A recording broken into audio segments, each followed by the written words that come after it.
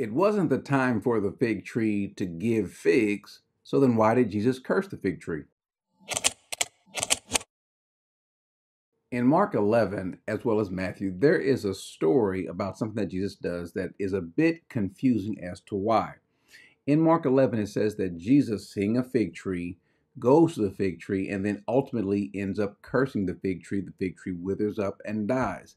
The problem is not so much with him cursing the fig tree. The issue is, why did he do so? Because Mark explains that it wasn't even time for the fig tree to give figs. If we go to Mark 11:12, it says, on the next day when Jesus had left Bethany, he became hungry. Seeing at a distance a fig tree in leaf, he went to see if perhaps he would find anything on it. And when he came to it, he found nothing but leaves, for it was not the season for figs. He said to it, may no one ever eat fruit from you again. And his disciples were listening. Well, the question is, since it's not the time for figs, then why did Jesus, since he's God, he knows all, why would he go to the fig tree to get figs, knowing that it's not the season? And then in turn, cursing it because it didn't do what it wasn't time for it to do. That can be a little bit mind boggling.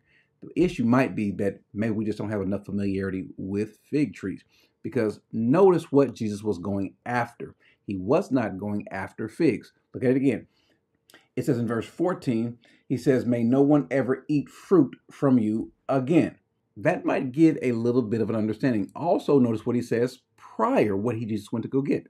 It says that he went to go get something. He was hungry, and he went in verse 13 to see if perhaps he would find anything on it. I have a little bit of familiarity with fig trees, and I'm not a horticulturist, I'm not an arborist or anything like that. But I do recall there was a time when we had a fig tree in the back of our house. And there would be this little possum that would come up, and the possum would sit in the fig tree. And what the possum would eat was not necessarily the figs, though if figs were in bloom, he would eat those. But what he would also eat would be these little bulbs, these little balls of fruit that he would eat. I don't know what they taste like, but apparently it was something that was edible that he would eat. People also in that region, certain fig trees would give off these little bulbs, these little pieces of fruit to eat. They were a little pretty small, and they weren't the size of an actual fig, but you can eat them. So what was Jesus going to do? Jesus went to go eat the fruit that came off of those bulbs.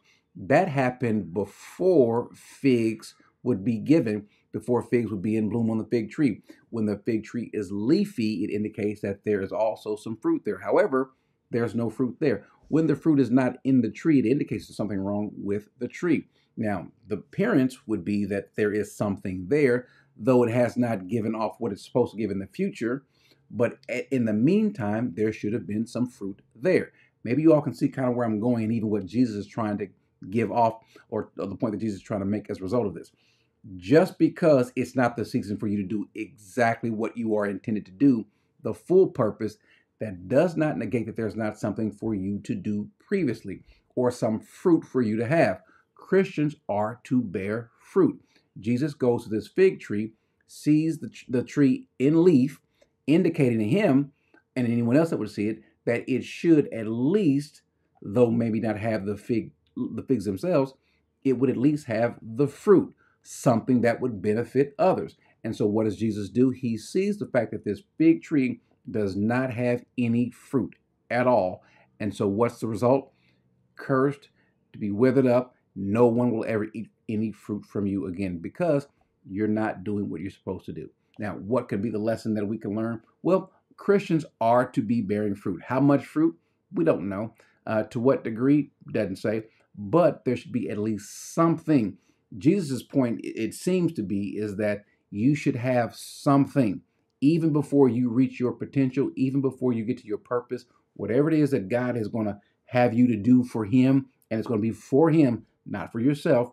Your abilities, your talents are not for you. Your spiritual gifting, it's not for you. It's for others.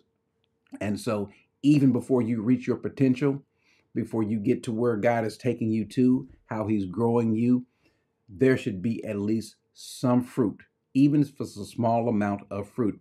And that was the point about this fig tree. This fig tree had no fruit whatsoever. And so as a result, Jesus eliminated the fig tree altogether. Doesn't mean that God is going to do the same thing for us. I don't want you to take that lesson that if you're not bearing fruit, that he is going to destroy you and get rid of you. That's not the point that I'm trying to make. But there is a comparison to be made between the fig tree and us. Others can also say that this also might be reminiscent of Israel itself, because Israel has been called a fig tree. And so was Israel bearing fruit at this time? No, they were not bearing fruit. And so you can also draw a comparison from Israel. The problem is, though, you would not take it to its logical conclusion that Jesus or God is getting rid of Israel. No, because he says that Israel will always be a nation before the Lord forever. And so it's not totally about Israel. There are some comparisons about Israel, but the point is, be it Israel or be it us as Gentile believers, he's not saying you've got to go to hell as a result of not bearing fruit. The point is, there's a huge disappointment in you not fulfilling your purpose. Amen.